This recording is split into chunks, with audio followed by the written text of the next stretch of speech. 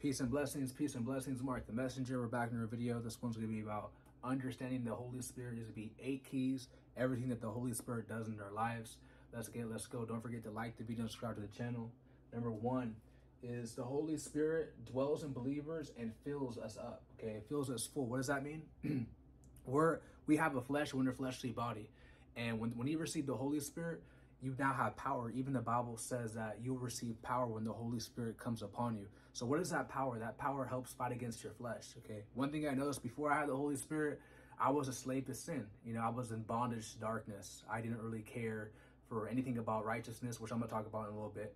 I was just in darkness. You know, I was in love with this world. I was of this world. But once you get the Holy Spirit, you become set apart.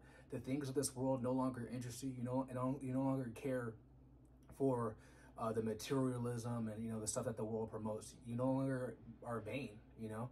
The vanity starts to decrease. You know, even the Bible says he must increase and I must decrease. That's what happens when you have the Holy Spirit. Every day, as the years go by, the days, the weeks, when you have the Holy Spirit, that is what's happening. You are decreasing and he is increasing in you. Okay, so that's what the Holy Spirit does, guys. It fills you up with the Spirit, the Holy Spirit, to help fight against your flesh and, you know, teaches you all things. And number 2 is actually, let me read that verse. So this is 1 Corinthians chapter 3, verse 16 says, know ye not that you are the temple of God and the Spirit of God dwelleth in you.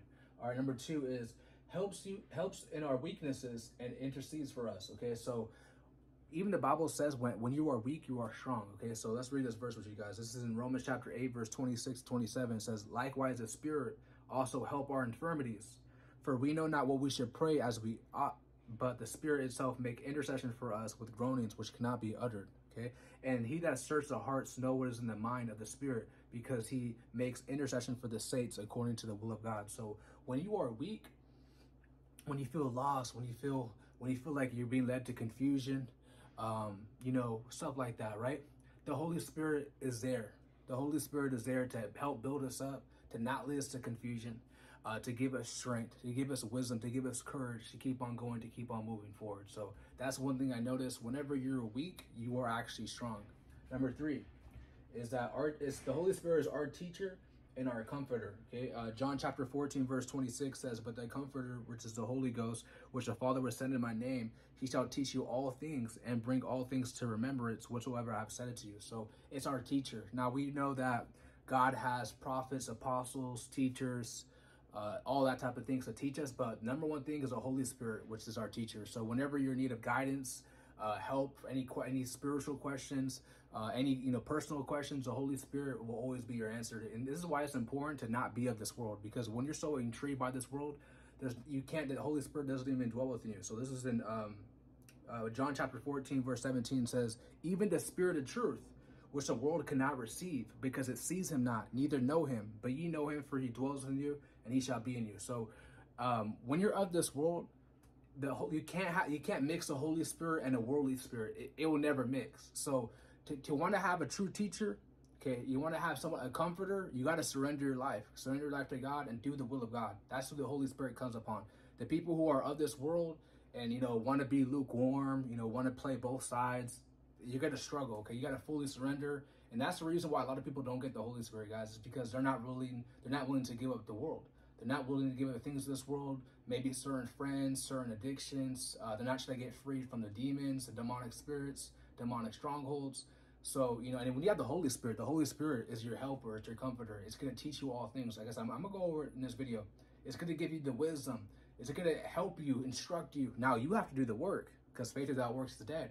But it will show you the way.